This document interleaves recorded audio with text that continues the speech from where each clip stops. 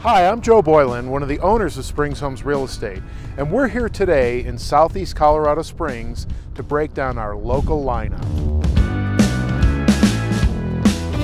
Bluestem Prairie Open Space is our choice for outdoors. Now, Bluestem offers 650 acres of prairie grassland with over 200 bird species. This place is a bird watcher's paradise. Bluestem is located just south of the Colorado Springs Airport. It's easy to find and there's plenty of parking.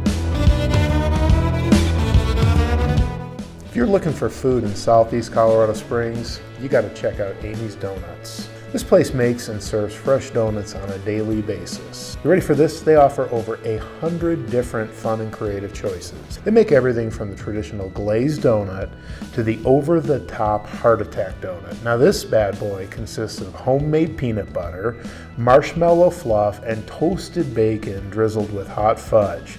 Boom! Amy's is a great place to stop, especially when you're responsible for bringing the donuts to the morning meeting. Lucky Dog is a great facility for your pets. They offer doggy daycare and overnight boarding. Now they do divide them into small groups, no more than 15 dogs, and they clump them based on behavior and temperament. Lucky Dog also offers a dog wash and grooming services. Lucky Dog also offers a wide range of pet supplies and food. When it comes to drinks in the southeast part of town, Cockpit Craft Distillery is where you want to go.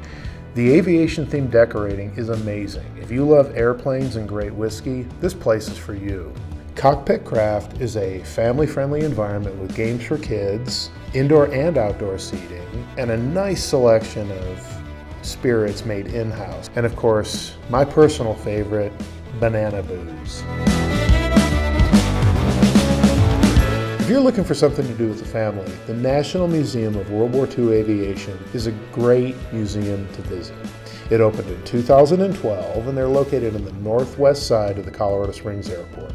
Exhibits can be enjoyed with a self-guided tour, and as an additional bonus, you can tour the Westpac Restoration Facility. In addition to the aircraft, the museum has a wide range of military vehicles. The tours are led by very knowledgeable volunteers. You'll absolutely enjoy your trip to this museum.